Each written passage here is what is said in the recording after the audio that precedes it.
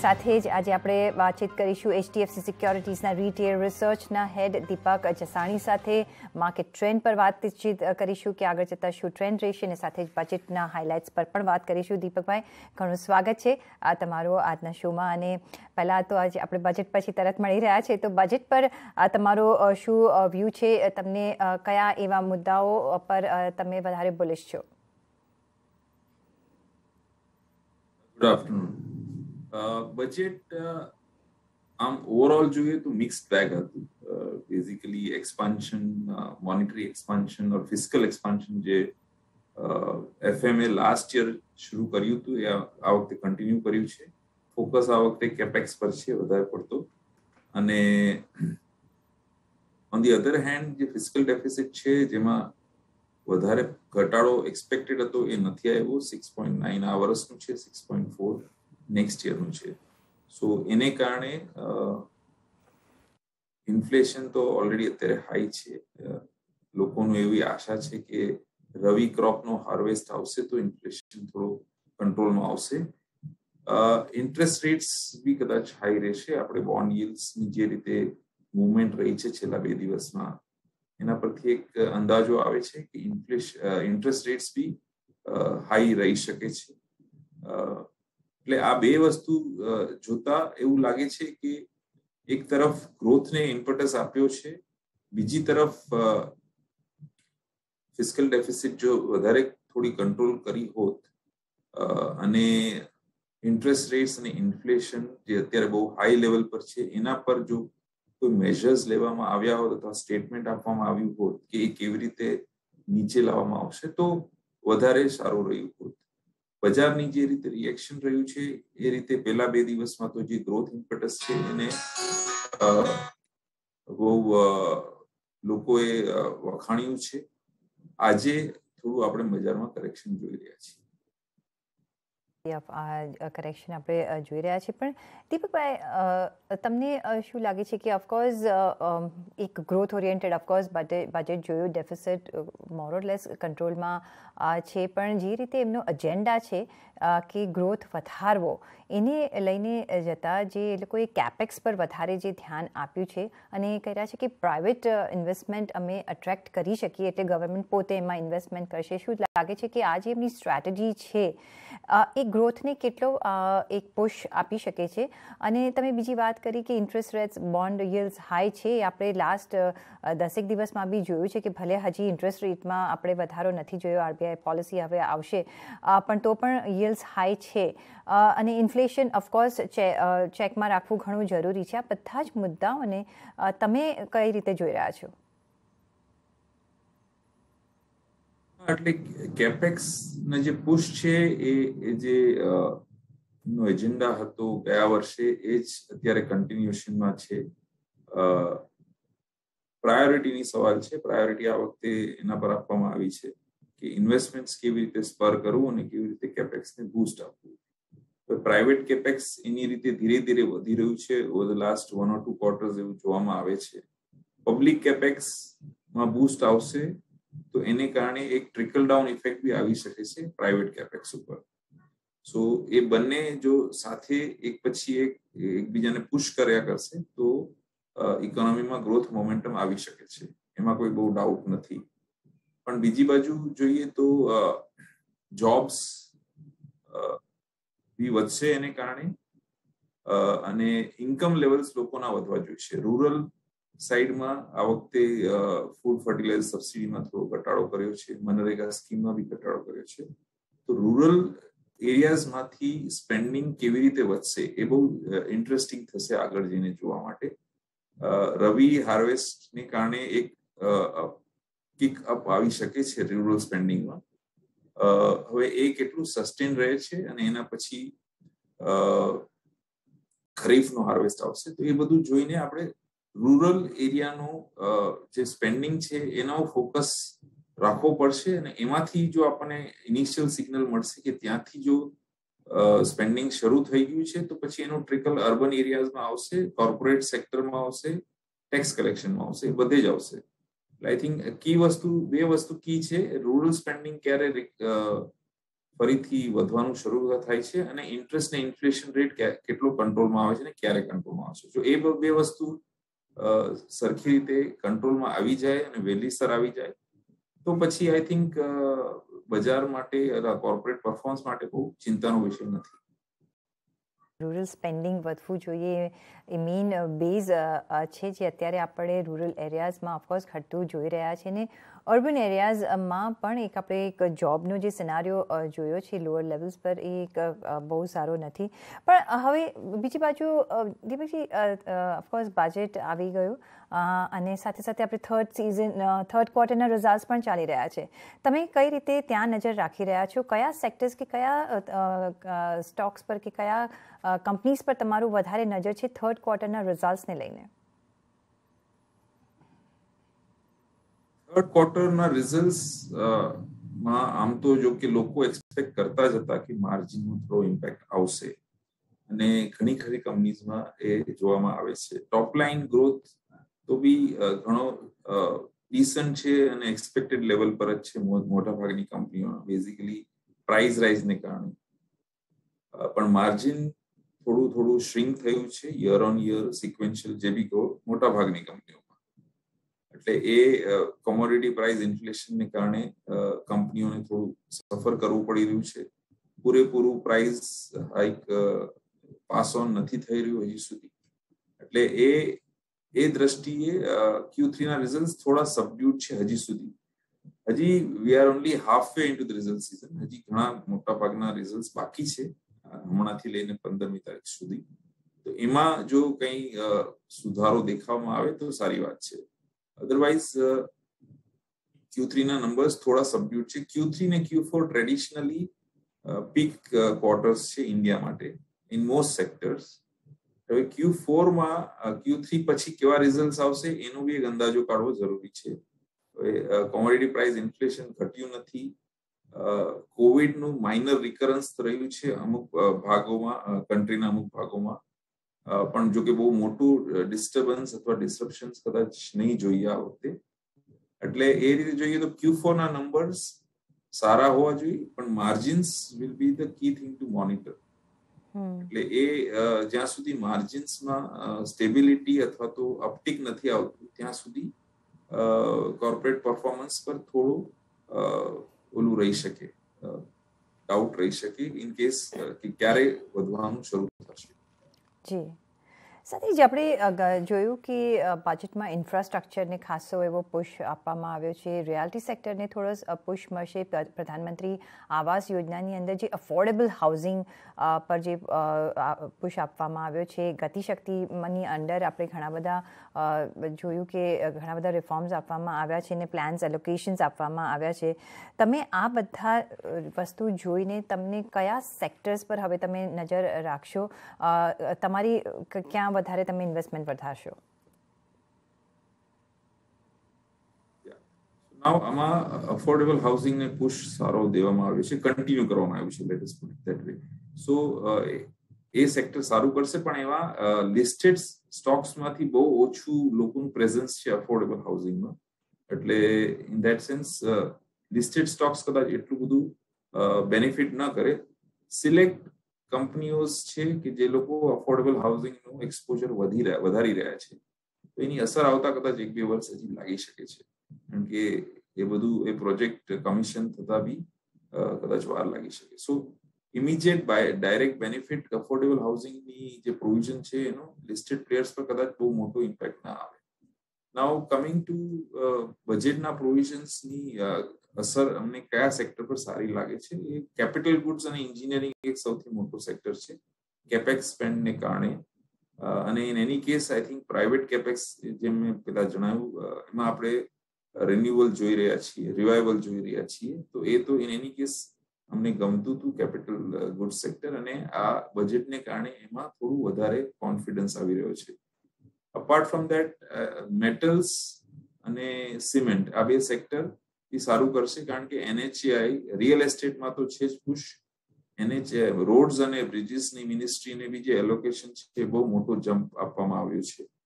સો એને કારણે સ્ટીલ અને સિમેન્ટની ડિમાન્ડ ઘણી સારી રીતે વધી શકે છે. અને આ બંનેમાં આઈ થિંક ઇમ્પોર્ટ કોમ્પિટિશન, સિમેન્ટમાં તો બહુ ઓછી છે ઇમ્પોર્ટ કોમ્પિટિશન, સ્ટીલમાં કોમ્પિટિશન છે. હવે સ્ટીલમાં એ ખાલી નજર રાખવી પડશે કે ચાઇનાની સિચ્યુએશન શું છે, ચાઇનામાં સ્ટીલ ઇમ્પોર્ટ થઈ રહ્યું છે કે એક્સપોર્ટ થઈ રહ્યું છે. જો ત્યાંથી એક્સપોર્ટ શરૂ થાય તો કદાચ અહીંયા સ્ટીલના ભાવ ડિપ્રેસ થાય ને એને પૂરો ફાયદો ન મળે આ બજેટ પ્રોવિઝનનો. પણ અધરવાઇઝ આઈ થિંક આ 3 સેક્ટર સૌથી વધારે બેનિફિટ કરશે. કોઈ પસંદીદા સ્ટોક્સ આમાં આ અંતર્ગત? Leaders in the respective stocks, in the sectors, I think individual stocks કદાચ આપણે નામ નહીં કરી શકીએ, પણ જે બી લાર્જ કેપ લીડર્સ છે આ 3 સેક્ટરમાં એના પર ધ્યાન આપી શકે છે. જી, એ સાથે જ આપણે આ ચર્ચાને ઓફકોર્સ આગળ વધારીશું, પણ મારે લઈ લેવો પડશે એક બ્રેક. તો બ્રેક લઈશું અને પાછા ફરીશું. અમારી સાથે જોડાયેલા રહેજો.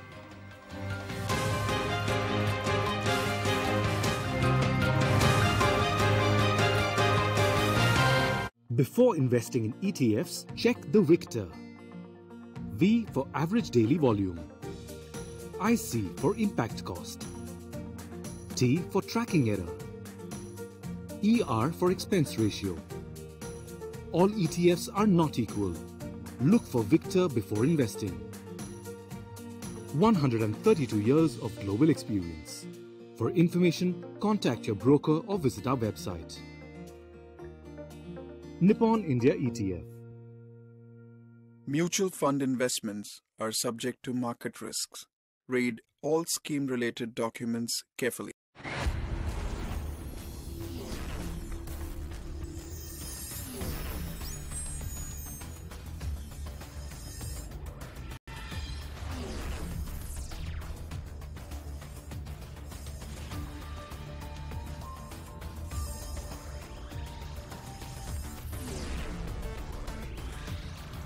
This is CNBC-Bajar Newsroom, powered by eBix Cash. बाकी सब बाद में, पहले सुन मेरी बात रे।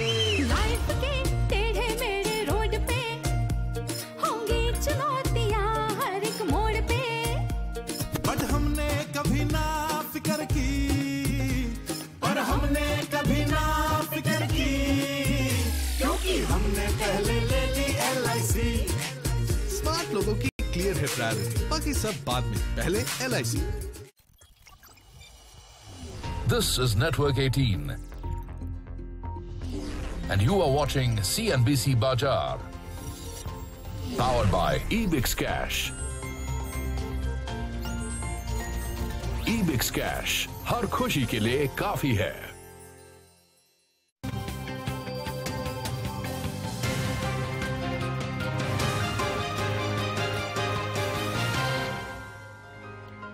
બ્રેક પછી આપનું સ્વાગત છે અને આપણે વાતચીત કરી રહ્યા છીએ HDFC સિક્યોરિટીઝના રિટેલ રિસર્ચના હેડ દીપક જસાની સાથે. દીપકજી, આપણે જોયું કે ટેલિકોમ સેક્ટર માટે ખાસા એવા આપણે પગલાં ભરતા જોયા આ બજેટમાં. ટેલિકોમ સેક્ટર પર તમારો શું વ્યૂ રહેશે આગળ જતા?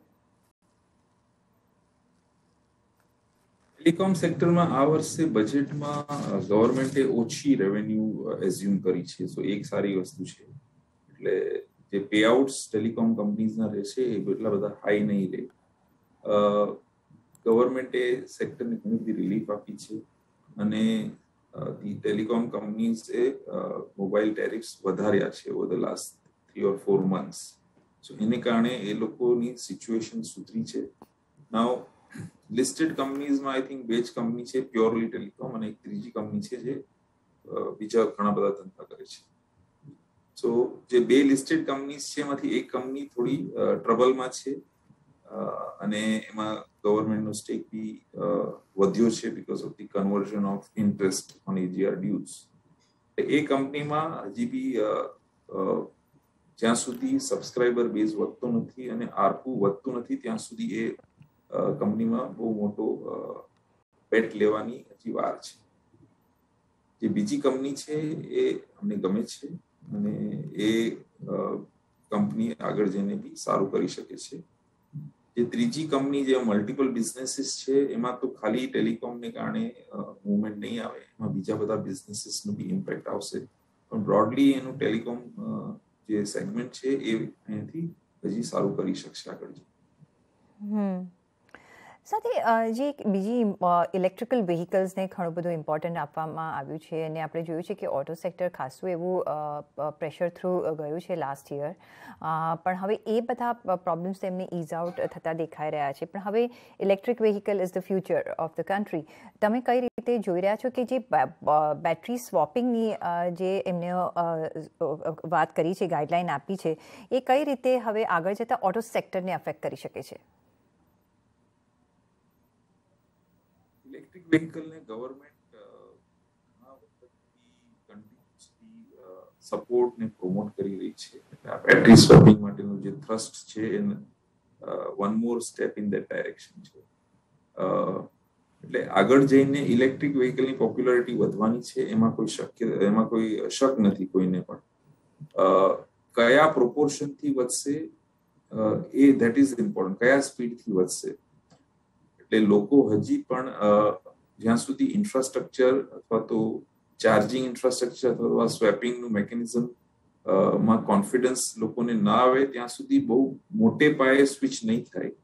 પણ ધીરે ધીરે I think proportion of electric vehicles will go up, એમાં કોઈ બહુ ડાઉટ નથી. અને દરેક કંપની જે લિસ્ટેડ કંપની છે એ ઇલેક્ટ્રિક વ્હીકલમાં જવા માટે, નવા મોડલ્સ કાઢવા માટે પ્રયત્નશીલ છે. એટલે આગળ જઈને લોકોની કઈ ટેકનોલોજી લોકો અડોપ્ટ કરી રહ્યા છે અને એ ઇન્ફ્રાસ્ટ્રક્ચર જે સેટઅપ થઈ રહ્યું છે એની સાથે કઈ રીતે મેચ થઈ રહ્યું છે એ જોઈને આઈ થિંક ઇન્ડિવિજ્યુઅલ કંપનીઝમાં સક્સેસ અથવા તો ફેલિયર ના ચાન્સીસ રહેશે. પણ એ આઈ થિંક ઇલેક્ટ્રિક વ્હીકલની પોપ્યુલારિટી વધશે એમાં કોઈ ડાઉટ નથી. પણ at the same time profitability કન્ટ્રીબ્યુશનને આવતા થોડો વાર લાગશે. કારણ કે હમણાં કદાચ ઇલેક્ટ્રિક વ્હીકલ વેચવાવાળા માર્કેટ શેર માટે પ્રયત્નશીલ હોઈ શકે છે, એટલે માર્જિન્સમાં બહુ વધારે એ લોકોનું ધ્યાન ન હોય. એટલે ઓવરઓલ માર્જિન્સ કદાચ થોડા ડીપ થઈ શકે છે. પણ જે ફર્સ્ટ મૂવર અથવા સેકન્ડ મૂવર જે લાર્જ પ્લેયર થશે એ આગળ જઈને 2 વર્ષ, 3 વર્ષ, 5 વર્ષમાં એ લોકોનું માર્જિન બી પાછું રિસ્ટોર થઈ શકે છે. ઓકે, હજી દીપકભાઈ, હોલ્ડ યોર થોટ્સ. મારે હજી એક બ્રેક લઈ લેવો પડશે, તો એક બ્રેક લઈશું અને પાછા ફરીશું. જોડાયેલા રહેજો અમારી સાથે.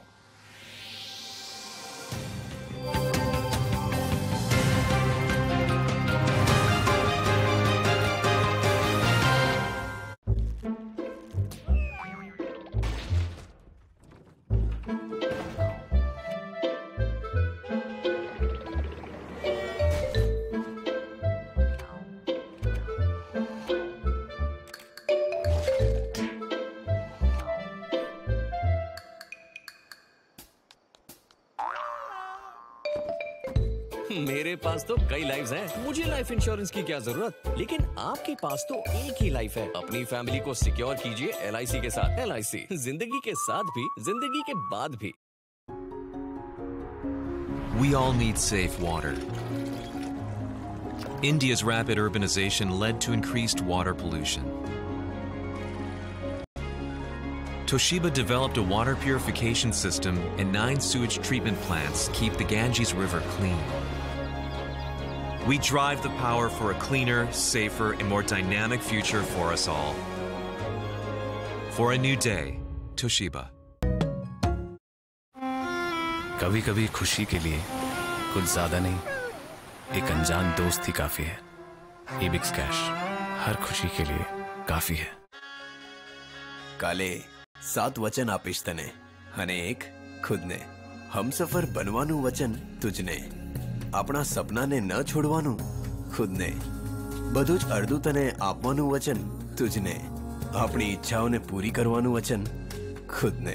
જે વચનો અને ઈરાદાઓની મહત્તા સમજે છે તેમની માટે SBI લાઈફ. કરો પૂરા તમારા ઈરાદા, સ્વજનોને કરેલા દરેક વાયદાઓ. SBI લાઈફ, તમારા માટે, તમારા આત્મજનો માટે.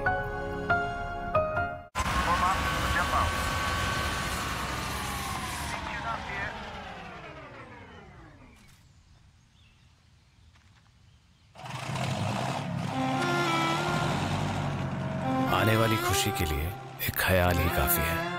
एबिक्स कैश हर खुशी के लिए काफी है.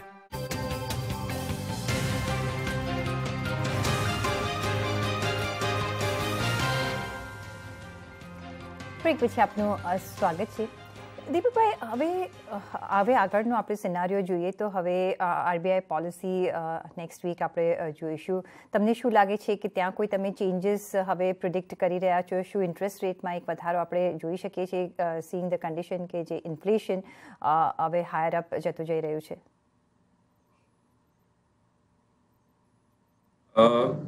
બજેટ પછી તરત વ્યાજના દર વધારવાની શક્યતા થોડી ઓછી થઈ ગઈ છે. આઈડિયલી જો તો આરબીઆઈ આ વખતે વધારવા જોઈએ રેટ્સ, પણ બજેટ પછી તરત વધારશે તો કદાચ બજેટનું જે પોઝિટિવ રિએક્શન છે અથવા ફીલ છે એ કદાચ ઘટી જાય, તો એ કદાચ આરબીઆઈ બી ડાયલેમામાં હશે અને ઇન્ફ્લેશનના ડેટા બી 10-12 તારીખની આસપાસ જ આવશે. સો એ આરબીઆઈની મીટિંગ પછી છે, એટલે થોડું ડાયલેમામાં આરબીઆઈ રહેશે કે રેટ વધારવા કે ન વધારવા. આઈડિયલી સ્પીકિંગ એને વધારવા જોઈએ, પણ છતાંય આ કરંટ માહોલ જોઈને બજેટ હમણાં જ આવ્યું છે એ બધું જોતા કદાચ એ લોકો એકવાર પોસ્ટપોન કરી શકે છે, અથવા તો રેટ વધારીને કંઈ મોનિટરી થોડું ટાઇટનિંગ ઓછું કરે, એ કોમ્બિનેશન કરી શકે છે. સાથે આપણે તમારો બીજો એક વ્યૂ લેવા માંગીશ કે જે બોન્ડ માર્કેટનું આપણે તમે બિગિનિંગમાં જે મેન્શન કર્યું છે, ત્યાં કયો જાતનો હવે આગળ જતાં આપણે સિનારીઓ જોઈ શકીએ છીએ? કારણ કે સપોઝ ઇન્ટરેસ્ટ વધારો નથી કરતી આરબીઆઈ, તો હવે કઈ રીતે રિએક્ટ કરી શકે છે bond market? Because already interest rate વધાર્યા વગર એમનું રિએક્શન એક આપણે જોઈ રહ્યા છીએ. અને હવે આગળ જતાં તમને શું લાગે છે કે કયા થીમ્સ હવે પ્લે આઉટ કરશે? કયા સેક્ટર્સ પર આપણે રોકાણ કરવાનું હવે વિચારવું જોઈએ કે કન્ટિન્યુ કરવું જોઈએ? એટલે આમાં બોન્ડ yields ઓલરેડી વધી ચૂક્યા છે, અને જો આરબીઆઈ વધારશે તો બોન્ડ yield થોડા માર્જિનલી વધશે. જો 25 બેઝિસ પોઈન્ટથી વધારશે તો બોન્ડ yields કદાચ 5 બેઝિસ પોઈન્ટથી વધે, કારણ કે આ બોન્ડ yields એન્ટિસિપેશનમાં જ વધી ગયા છે. એટલે હવે એવું નહીં થાય કે આરબીઆઈ જેટલું વધારશે એટલા જ બોન્ડ yield વધશે. એટલે બોન્ડ yields વધવામાં હવે થોડું એક સીલિંગ જેવું આવી જશે, અને ઇન એની કેસ હવે આપણે એપ્રિલ પછી થોડી સ્લેક સિઝન છે આપણા ઇકોનોમી માટે. એટલે હવે જે થશે એ આ નેક્સ્ટ 1-1.5 મહિનામાં જેટલું થવું હશે એટલું થઈ જશે, અને આરબીઆઈ બી 7% ઉપર કદાચ બોન્ડ yields જવા નહીં દે, આરબીઆઈ અને ગવર્મેન્ટ બંને. અને હવે we are quite close to it. એટલે આઈ થિંક થોડો વધારો હજી પોસિબલ છે, પણ બહુ મોટો વધારો લાગતો નથી આ લેવલથી. સ્લેક સિઝન પતી જાય પછી ઓગસ્ટ-સપ્ટેમ્બરમાં ફરીથી આપણે રિવ્યુ કરવું પડશે કે ત્યાં સુધી ગ્લોબલ સિચ્યુએશન, ગ્લોબલ રેટ્સ શું છે, મોનિટરી ટાઇટનિંગની સિચ્યુએશન શું છે, અને એ પછી કદાચ, અને આરબીઆઈ કેટલી વાર વધારી ચૂકી છે રેટ્સ. પણ નિયર ટર્મમાં કદાચ 1-1.5 મહિના માટે રેટ્સ હાઈ રહી શકે, અથવા અહીંયાથી બી થોડા 10 બેઝિસ પોઈન્ટ વધી શકે છે, પણ એનાથી વધારે કદાચ વધવા નહીં દે. અને સેક્ટર્સ માટે તો મેં પહેલા જે વાત કરી કે આ બજેટ પછીના જે 3 સેક્ટર્સનું મેન્શન કર્યા, એમાં નિયર ટર્મમાં થોડું ધ્યાન રાખી શકાય છે. ઓકે, તો એમાં નિયર ટર્મમાં આપણે ધ્યાન રાખી શકાય છે, જે આપણે પહેલાં બી વાત કરી છે. સાથે બેન્કિંગ સેક્ટર પર એક ખાસ હું સવાલ તમને પૂછવા માંગીશ. બેન્કિંગ સેક્ટર પર તમારો હવે આગળ જતાં કેવી રીતે વ્યૂ રહેશે? કારણ કે હવે બેન્કિંગ ઇન્ડાઇસીસ પર આપણે નજર કરીએ તો એક થોડી સ્ટ્રોંગર પોઝિશનમાં અત્યારે દેખાઈ રહી છે, અને જે રીતે થર્ડ ક્વાર્ટરના રિઝલ્ટ્સ આપણે જોયા છે, એક રોબસ્ટ આપણે બેન્કિંગ સેક્ટરના રિઝલ્ટ્સ જોઈ રહ્યા છે. બેન્કિંગમાં આપણે જરા એમાં બાયફર્કેટ કરવું પડશે. બેંકમાં એક બાજુ પીએસયુ બેંક્સ છે ને એક બાજુ પ્રાઇવેટ બેંક્સ છે. પીએસયુ બેંક્સ અત્યાર સુધી સારું કર્યું છે છેલ્લા 2-4 મહિનામાં. એમના રિઝલ્ટ્સ બી સારા આવ્યા છે in terms of NPA, asset quality અને નેટ ઇન્ટરેસ્ટ માર્જિન ને બધું. પ્રાઇવેટ કંપનીઝ સારું કરી રહી છે, પણ એવું એક્સ્ટ્રાઓર્ડિનરી ગ્રોથ નથી આવ્યું in terms of top line, bottom line, કારણ કે ઓવરઓલ ઇકોનોમીમાં ક્રેડિટ ગ્રોથ બહુ સ્લગિશ છે, 8-9% જ છે. એટલે પ્રાઇવેટ બેંક્સ ઓકે કરી રહી છે, અને સ્ટોક માર્કેટ પરફોર્મન્સ બી એકાદ કંપનીને છોડો તો કંઈ ખાસ nothing to right home about. PSU banks are leading the charge in the overall banking space. હવે વ્યાજના દર જ્યારે વધે ત્યારે ટિપિકલી શું થાય કે તમારા નેટ ઇન્ટરેસ્ટ માર્જિન વધી શકે છે, કારણ કે બેંક્સ તરત આપણા એને જે લોન આપી છે એના પરના વ્યાજના દર વધારવા માંડે. ડિપોઝિટ્સ પરના જે વ્યાજના દર છે એ થોડા ડીલેથી વધે, એટલે એમનું નેટ ઇન્ટરેસ્ટ માર્જિન વધી શકે. This is theoretically. પણ જો કોમ્પિટિશન સિચ્યુએશન બહુ સ્ટીફ હોય તો કદાચ એ નેટ ઇન્ટરેસ્ટ માર્જિન વધવામાં વાર લાગી શકે અથવા તો ન થાય. બીજી તરફ એમનો જે ઇન્વેસ્ટમેન્ટ પોર્ટફોલિયો છે એમાં રાઇઝિંગ ઇન્ટરેસ્ટ રેટ્સને કારણે એમને હિટ લેવું પડશે. એટલે આ બે વસ્તુ જોતા રહેવું પડશે કે ઇન્ટરેસ્ટ નેટ ઇન્ટરેસ્ટ માર્જિન વધે છે અને કેટલું જલ્દી વધે છે, અને બીજી તરફ બોન્ડ yields કેટલો વખત સુધી ઉપર રહે છે. એટલે આ બે વસ્તુ જોઈએ તો કદાચ એવું લાગી રહ્યું છે કે બેન્કિંગ સ્ટોક્સ થોડું સારું કરશે for the next few weeks, પણ at the same time over on છે પ્રાઇવેટ બેંક્સમાં, ખાસ કરીને FII નો. જો FII નો વ્યૂ પાછો નેગેટિવ હોય બ્રોડલી અક્રોસ ધ ગ્લોબ, ખાલી ઇન્ડિયાની વાત નથી કરતો, અક્રોસ ધ ગ્લોબ જો એ લોકોને ઇક્વિટી હોલ્ડિંગ ઘટાડવું હોય તો બેંક્સ જે રીતે આપણે આઈટી સેક્ટરમાં એમનું સેલિંગ જોયું એ રીતે બેંક્સમાં બી થોડું સેલિંગ આવી શકે છે. તો એ આપણે બેક ઓફ ધ માઇન્ડમાં રેડી રહેવું જોઈએ. અધરવાઇઝ બેન્કિંગ સેક્ટર અહીંયાથી થોડું સારું કરી શકે છે. જી